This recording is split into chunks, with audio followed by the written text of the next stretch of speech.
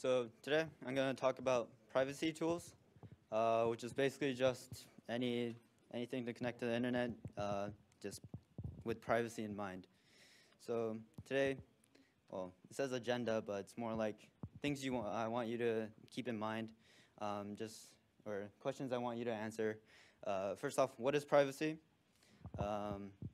Just define privacy in your own terms, and then criteria for the tools for what you would choose. And I'll probably talk a little bit about what I care about in terms of criteria. And trade-offs, as in what would you give up for your privacy?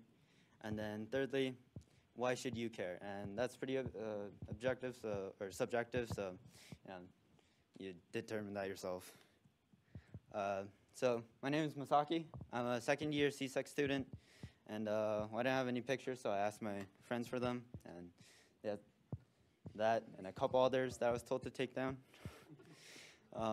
So first off, let's talk about privacy. And who here knows the difference between privacy and security? I'll take that as no. Oh, yeah? Alex? I usually think of privacy as a matter of making sure that your data is not released elsewhere, and security, independently of that, is making sure that you're following kind of confidentiality, integrity, and authorization. But sometimes for the security, you want to get access to data, while with privacy, you don't necessarily. Yeah, so I mean, mine's sort of along those lines. Privacy is more like selectively sharing your data, or choosing what data you want to share. And then security is more like more with dealing who has access to that data.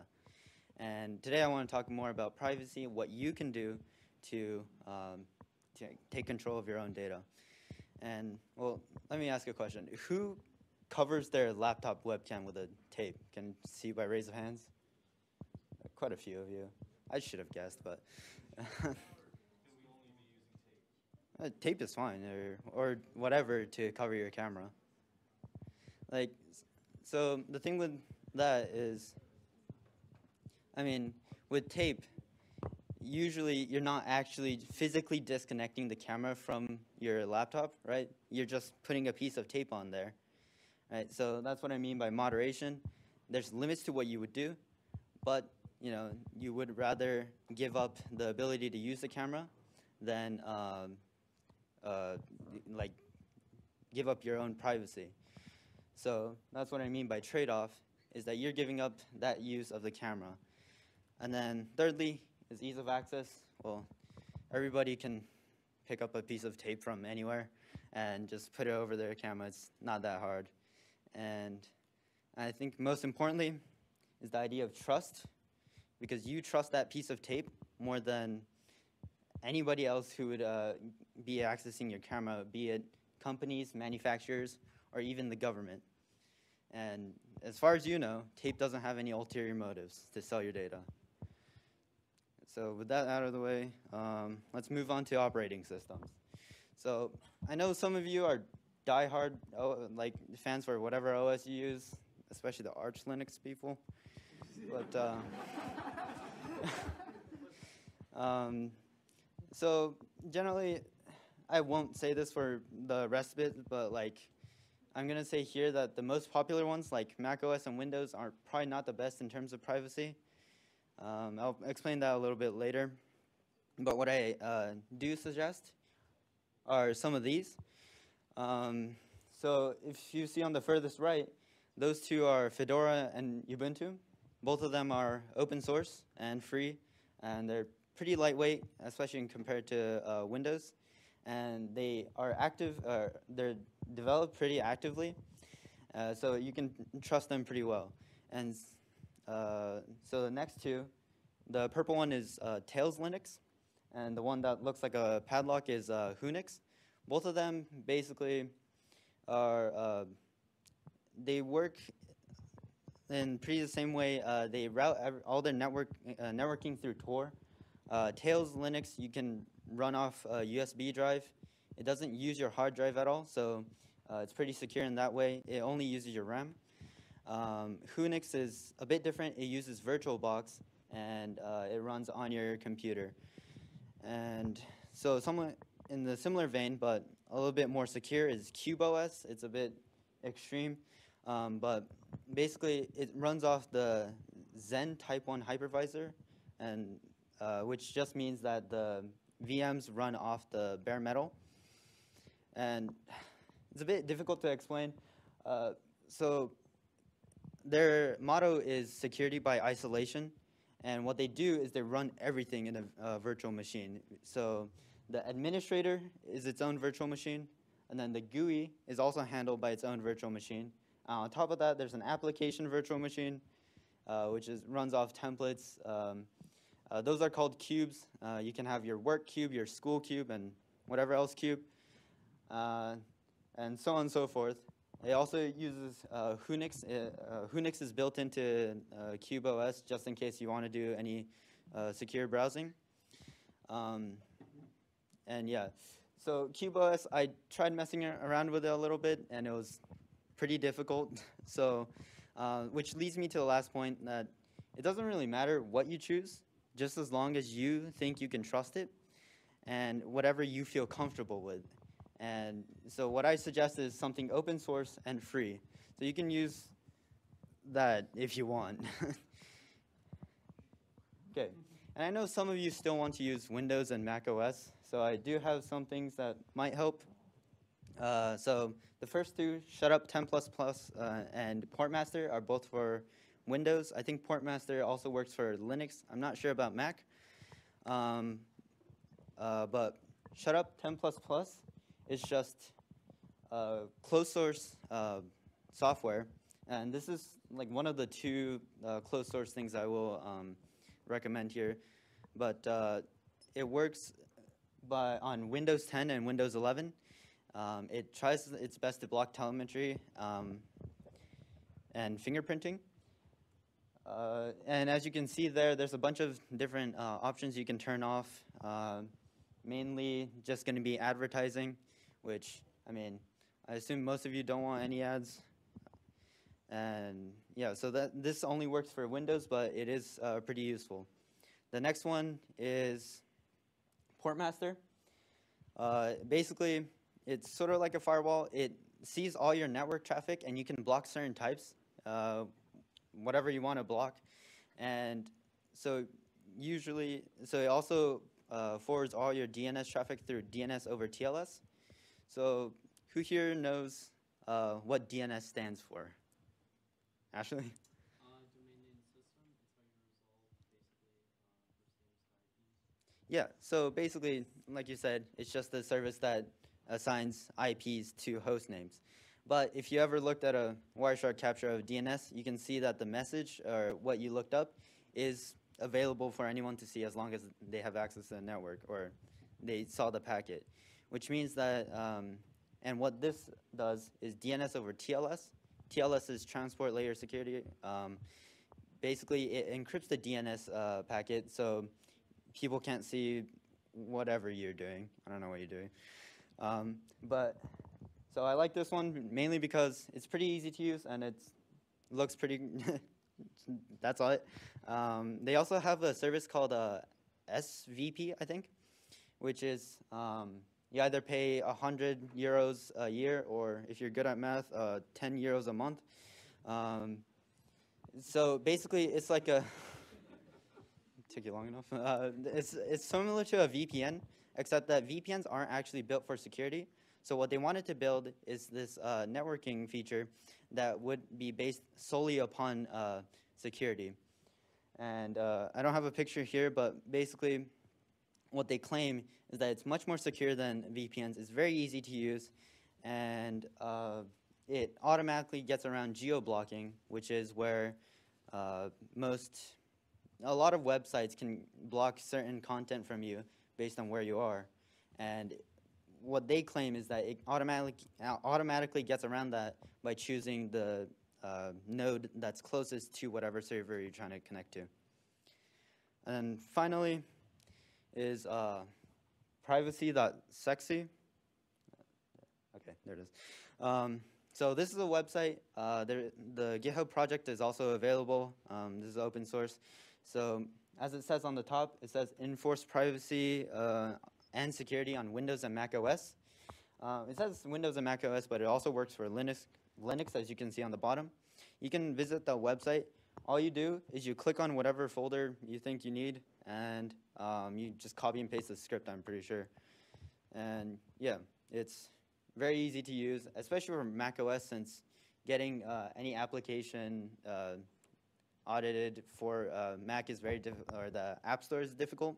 So this is a good option for people who want to use Mac OS.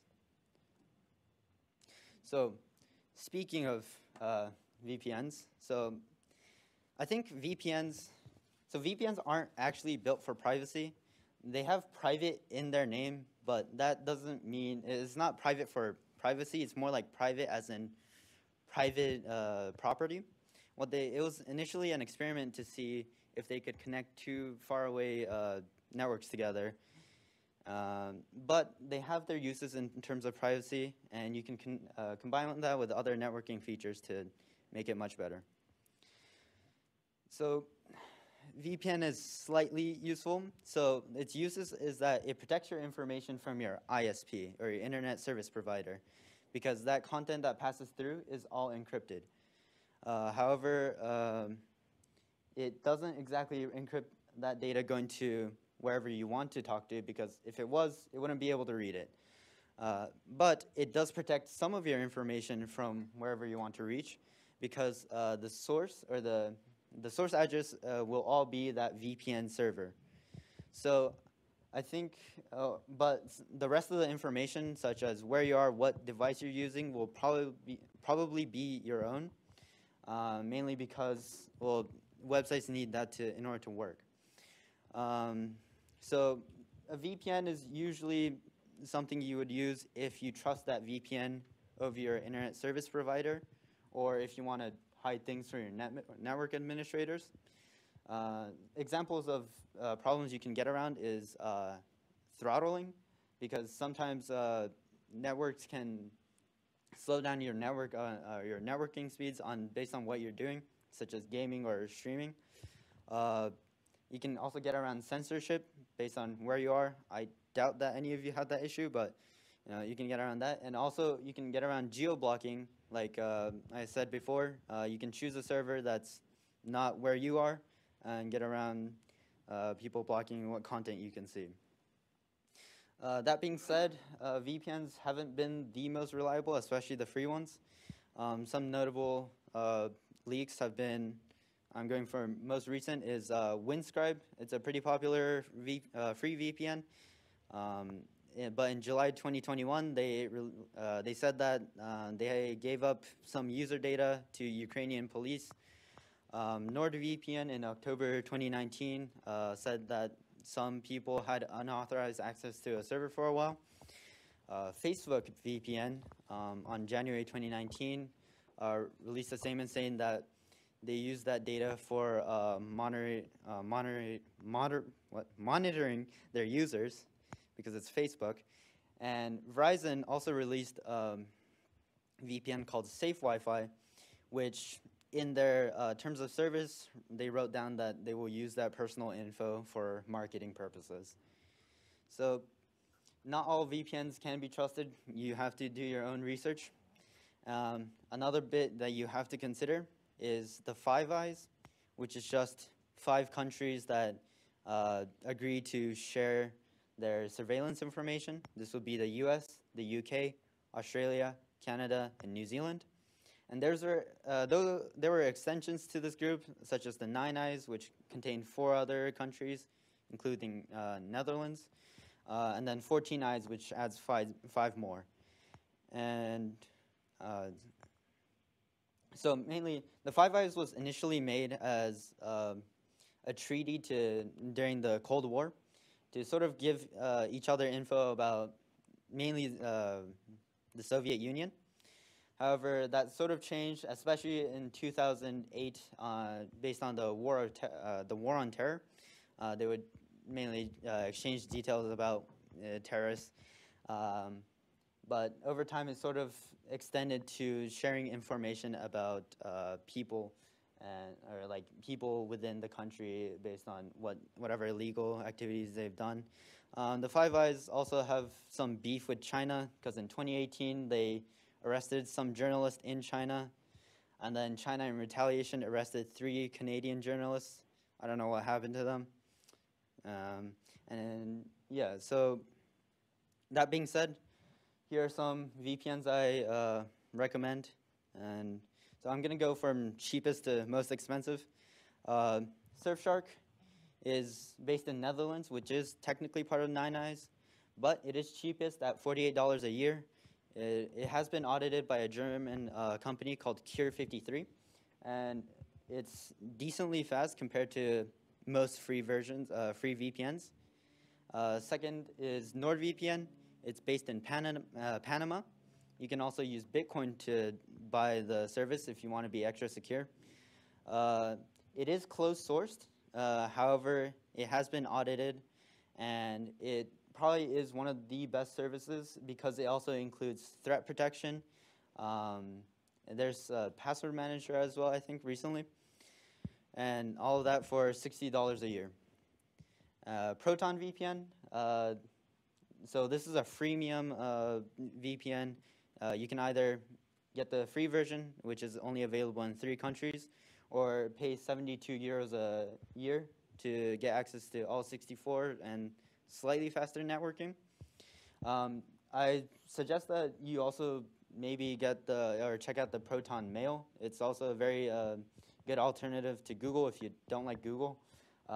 They have their own calendar and drive option as well. So Hide.me is another VPN based in Malaysia. They take Monero. They're $80 a year. And they're also audited. I mean, all of these have been audited because, well, they make enough money to pay for auditing. And finally, it's ExpressVPN, which is the red one up there. It's the most expensive at $100 a year. However, they cover the most amount of devices. It's based in the British Virgin Islands. They can cover from consoles to smart TVs to even routers. You can connect to ExpressVPN, which I think is pretty novel. It's not something any other of these can do. And the last one is called Sentinel. This one's a free VPN, but I think the concept is pretty interesting. What they want to do is they want to decentralize the VPN. So all the VPN servers are hosted by users. It is a bit of a pain to set up. In Linux and Mac, once you download the VPN software, you have to set it up through CLI or the command line interface. But all Linux, Windows, and Mac OS have a browser that automatically transports all the networking through the VPN. And as of right now, I think they have around 4,000 nodes, so you don't have to worry too much about connectivity. So finally, I want to talk about browsers. It's the last part of your internet privacy because, so I worked in the summer at an internship, and I was in charge for a couple days of making a report about Google Analytics. And what I noticed is that, well, they can obviously tell what OS you're using, what browser, and what screen size, because, well, this is all just on your device. But in addition to that, they know your location, they can guess your gender and age, and also what kind of habits you have, right? And this is what part of what's called fingerprinting. So fingerprinting is basically determining how unique you are based on a bunch of factors. So who here uses, first off, who here has a smartphone? I'm assuming that's all of you, right? Well, that's not very specific, but out of those people, who has an Apple smartphone? That's slightly less. And then out of those people, who uses Chrome on their Apple smartphone? Yeah, I don't think that's even available. But, but just like that, you can narrow people down based on what they have, what they use. And that's what's called fingerprinting. And based on that, you can determine who they are, what kind of habits they have. And if you sign into whatever like Google or Facebook, it's much easier to assign that to a face, to a name, to whatever you put on your calendar. And that's part of what's in identifying information. Now, big data, or the companies that handle large amounts of data don't really care what you personally do. But if you can assign an ID to that, if you can assign a name to that, that's when it becomes dangerous, because when there are leaks such as email leaks, IP leaks, password leaks, people can assign that data of what you've been looking up or what you've been doing to a name. And that brings a couple of security issues. And, what the heck? This is also for desktops. The sad part about this is Edge beats out Firefox, which I don't know who uses Edge. So I'm sad about that because I personally use Firefox. But in order to try and prevent these fingerprinting, all these issues, I have all of these extensions. I'm not going to go through every single one. A lot of these are just, you pretend to be someone else, or you're making sure the connection is secure, or you're trying to make sure that Facebook and Google don't know that much about you. And then there's an ad block because I don't like ads. But there's a bunch of other browsers that work just out of the box with a bunch of security features. So the blue hexagon is what I mentioned before. It's the browser called Decenter. It's spelled D-E-C-N-T-R because they're edgy. It's based on Chromium. It uses a Sentinel VPN to route all their network. And it also has a built-in crypto wallet. And it's a pretty clean browser. There's also LibreWolf, which is a modified Firefox. It basically does all of what I did to my Firefox, but just out of the box.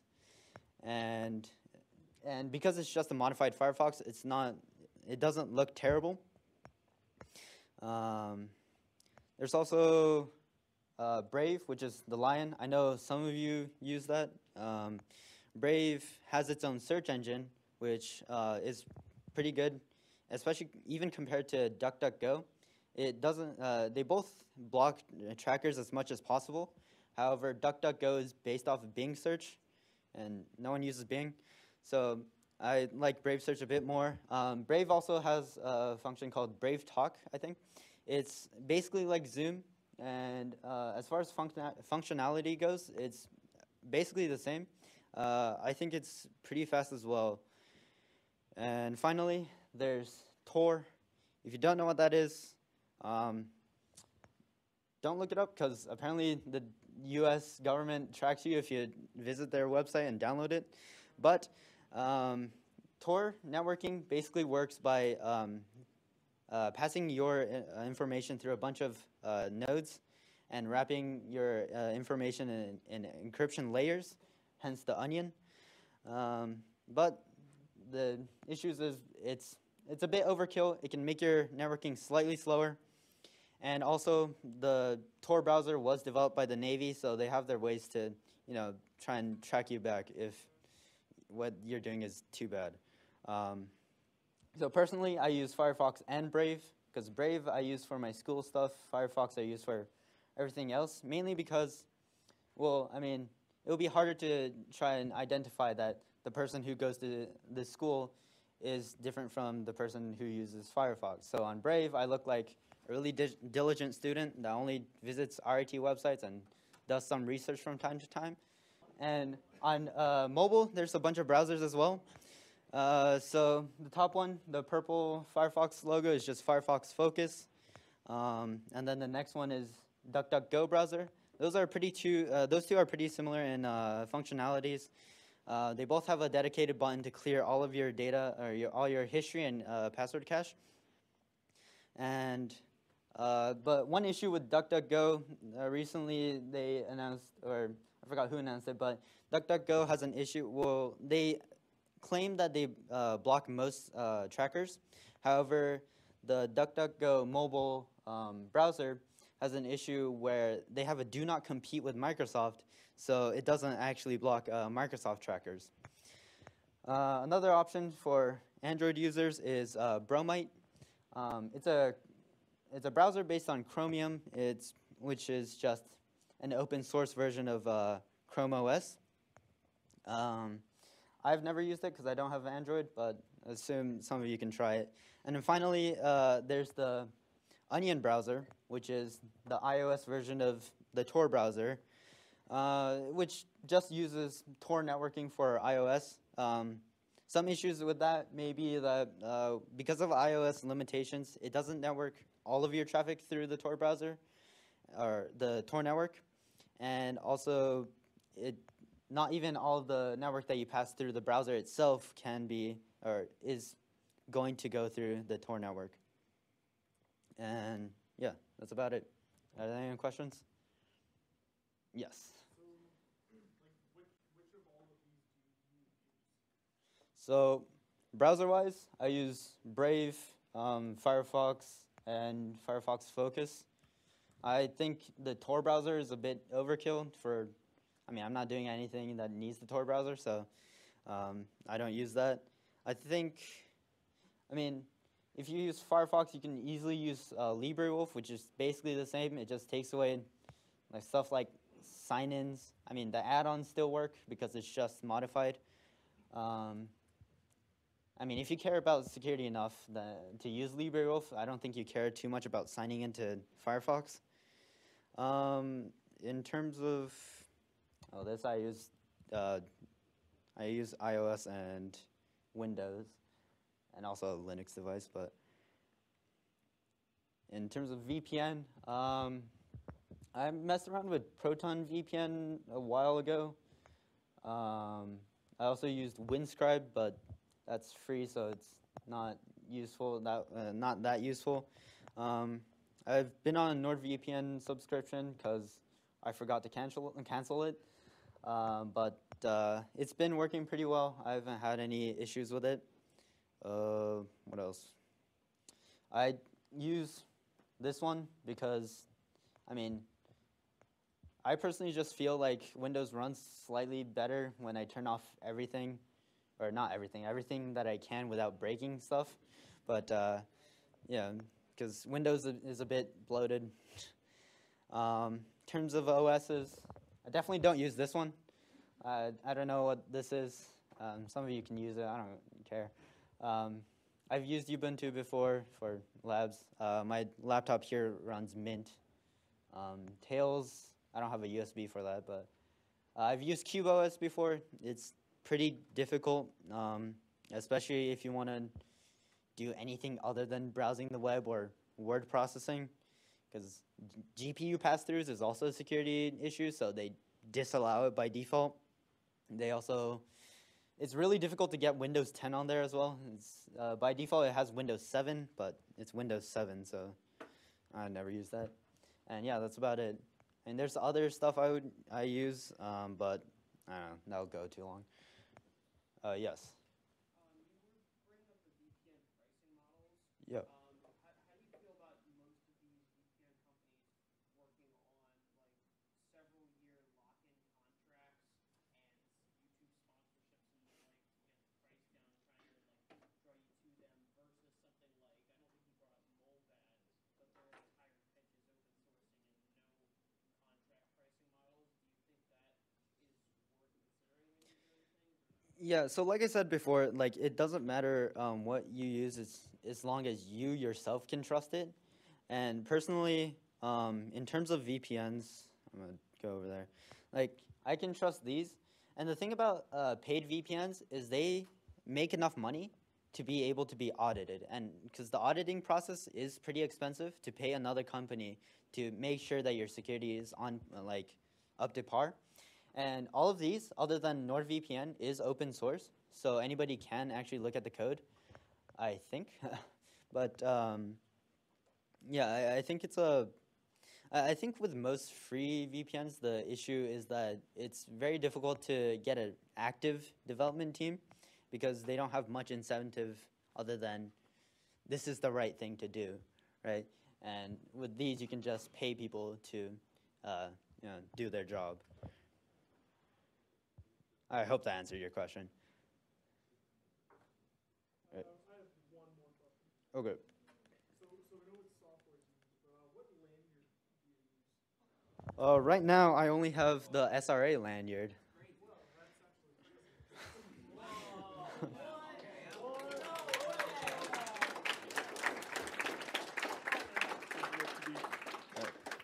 Thank you very much.